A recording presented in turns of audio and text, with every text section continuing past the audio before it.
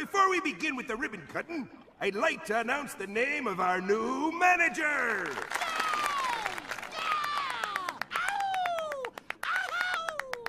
Yeah, now we're talking! Yeah! Ow! Shh. Yes, well, anyway. The new manager is a loyal, hard-working employee. Yes, The obvious choice for the job. he's right. A name you all know. It starts with an S. That's me! Please welcome our new manager, Squidward Tentacles!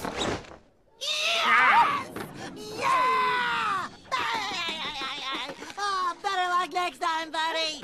Woo! Woo! Yeah, all right! Woo! People of Bikini Bottom, as the manager of... SpongeBob? Hold the phone, folks. I'm getting an important news flash from Mr. Krabs. Go ahead, Mr. K. I'm making a complete what of myself? The most embarrassing thing you've ever seen? And now it's worse because I'm repeating everything you say into the microphone?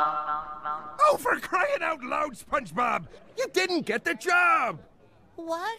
You did not get the job! But why? SpongeBob, you're a great fry cook, but I gave the job to Squidward because being manager is a big responsibility. Well, let's face it, he's more, mature than you. I'm not mature? Ah, lad, I mean this in the nicest of ways.